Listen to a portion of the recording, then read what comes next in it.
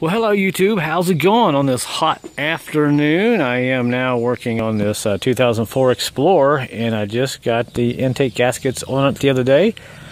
Got the PO430 taken care of, and would you know, I think I drove 100 miles and I had a check engine light come back on. I had a PO420. And I've been having some issues with this 420 code, and it kept telling me that the catalytic converter was bad on bank 2, which is the driver's side. Now, in my previous videos, 3 or 4 videos back, you can see that I had changed out some catalytic converters, and I ordered 2 of them. And the first one I ordered, I stuck on there, ran for a while. 420 came back on, and this was a brand new catalytic converter, and you can see the date there. Then I called the guy, sent him an email, and he says, well, we'll send you another one for free. I said, well, my code reader says that it's not working, and I couldn't figure out why. And of course, I look inside there. I mean, the honeycomb or whatever that stuff is, I don't know. It looks okay, so they ordered me another one. They sent it to me. I stuck this on, drove it for half a day, and the light came back on. Hooked my code reader back up on it, and I did a waveform, and it says it's not working. So I got real frustrated. I said there's something wrong, so I was going to order a bigger catalytic converter. Now, the old one that was on it, let me see if I can find it. Now, it's sitting right here. It is a much beefier one, and of course, it's shot. I cut it off, and I thought, well, you know, I can order one of these, and it would be no problem. Well, let me just say, you got to be careful what you're doing, because a lot of times these are not big enough for the emissions for the computer to work. In a nutshell, the O2 sensor behind this catalytic converter that's sensing what's coming through this is not detecting that it's cleaning up the gases well enough. So I decided to go to the junkyard, and I went out and got me a used one here. And a lot of times you can't even buy these because it's illegal. They won't resell these. So I just cut one off of another vehicle, off of a truck, same size and everything, and there's what's left of it where I cut it off. And would you know, I stuck it on the vehicle. And it's on this side over here, and I don't feel like getting up there and showing you. If I stick the camera down here, I don't know if you can even see this. Maybe a little bit right there. I put that one on there, and would you know that took care of the problem? When I hook up my code reader now, the waveform is just like it should be. It's pretty much flatlined on the second O2 sensor. And I can't believe I went through all that because I had 2 bad catalytic converters.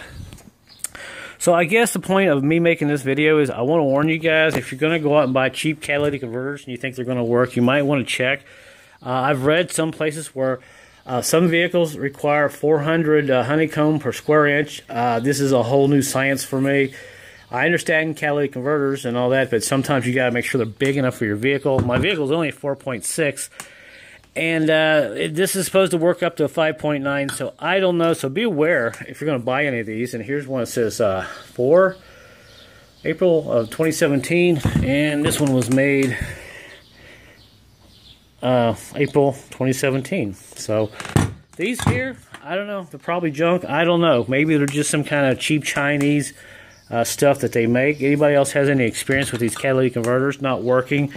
Let me know. Let's go in the vehicle real quick, and I'll show you what the junk one, well, the good one here off another vehicle. Matter of fact, these are factory, so you know these are compliant in California and New York. A lot of these catalytic converters here are not compliant in California and New York, so you got to be really careful about ordering these. And the reason I went out and just hunt up a used one is I wasn't going to wait 5 days on the internet for them to send me another one, and I couldn't get one locally. It was going to take 2 weeks, so I just went hunting at the junkyard. Alright, so we're in the vehicle now, and we'll pull up some data here real quick, and let's see what we can get. Right now there's bank 2, sensor 1. We'll check that and go down to bank 2, sensor 2, and we'll view the data, and we'll graph everything. And I'm going to show you what a good catalytic converter should look like, especially on the oxygen sensor. Now you see the top one there? That is the first O2 sensor going into the catalytic converter. And that is the second O2 sensor coming out. It's cleaning up. That catalytic converter is actually cleaning up what's doing its job. It's cleaning up all the crap that's going in, and it's coming out, and the O2 sensor is detecting that and saying, hey, the cat is working.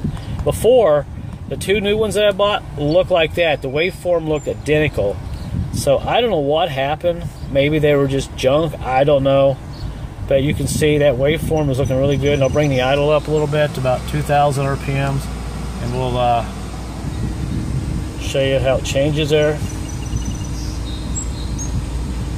And you can see how that looks. So that catalytic converter is working, and it's a used one. The guy I bought it off of, he said that it was working, they just junked the vehicle. So just wanted to make a video and let you know. Do yourself a favor, if you have a PO420 or a PO430, get you a cheap OBD2 code reader like I got here, and learn about these waveforms. They're pretty simple.